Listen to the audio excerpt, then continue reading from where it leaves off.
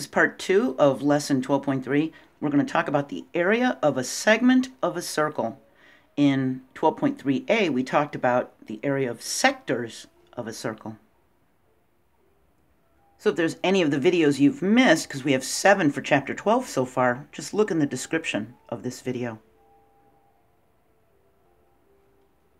A segment of a circle is a region bounded by an arc and its chord. So that light blue area is considered a segment of the circle. And as we discussed in the previous video, a sector of a circle is a region bounded by 2 radii of the circle and their intercepted arc.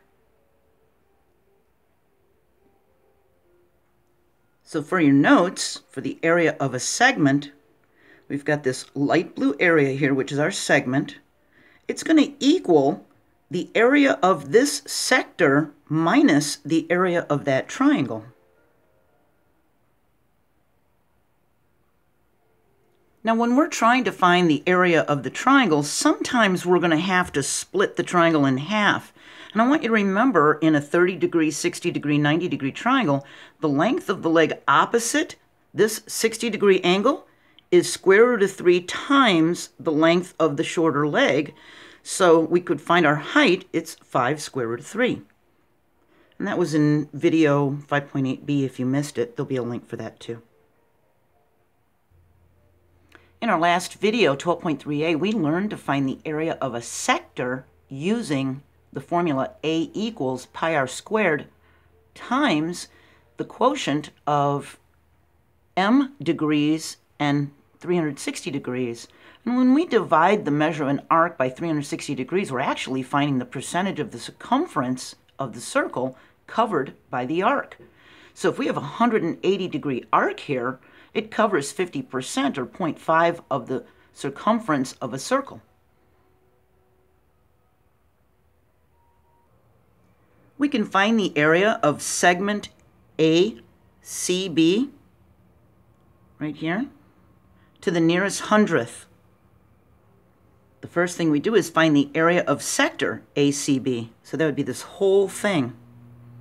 We use our formula that the area is equal to pi radius squared times the quotient of that arc measure and 360 degrees. We can see this is 12 inches, so our radius is 12 inches. We have 12 squared, that's 144, and we have our measure 60 degrees over 360. Well, that's 1/6. We do our math, and we get 144 over 6 times pi. That gives us 24 pi inches squared.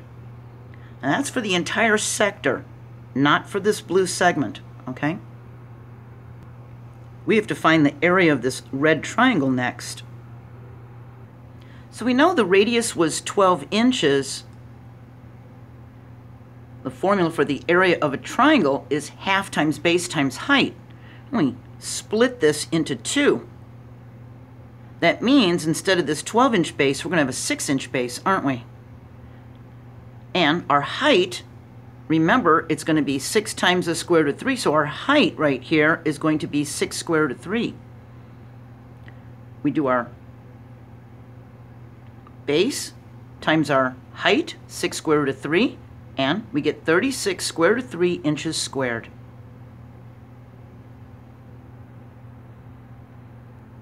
So now we know the area of the sector is 24 pi inches squared. We know the area of the triangle is 36 square root of 3 inches squared. To find the area of this blue segment, we just subtract the area of the triangle from the sector. We get this nice long decimal number, which it wanted us to round it to the nearest hundredth. So we have approximately 13.04 inches squared for that blue area, the area of the segment. Now take a look at this diagram. We have a 90-degree angle right here, don't we? So even though it's not listed, we can see that little box. We know that's a 90-degree angle. We can see the radius is 4 centimeters. And if that's 4 centimeters, then that radius is 4 centimeters, right? So that would be the height. We find the area of sector ABC, this orange area. We use our formula. We put the 90 for the M. We put 4 for our radius. We have 4 squared. That's a 16. 90 over 360 is 1/4.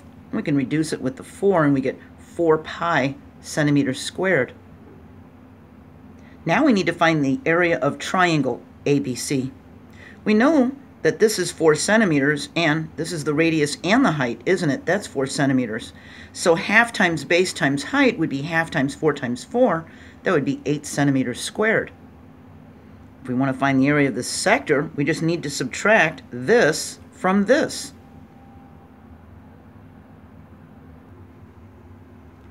We know the area of the sector is 4 pi. We know the area of the triangle is 8.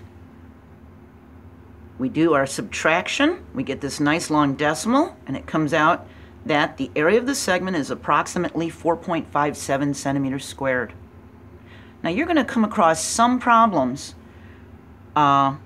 where there's not going to be a height and all you have is a side, an included angle, and a side. And if you go back to video 10.3b, that was for finding area of a triangle using trigonometric ratios when we have a side, included angle, and side, SAS, but no height. So that might help you if you don't remember how to do that. Now we talked about arc length a little bit in 12.3a. We're going to go over it again in the third part of 12.3, 12.3c, and then we're going to talk about measuring angles in radians in 12.3d. So now you can try finding the area of a segment of a circle on your own, and I hope my explanation was good enough so that you can do it on your own, and I'll see you for the third part of this lesson. And have a great day. Bye.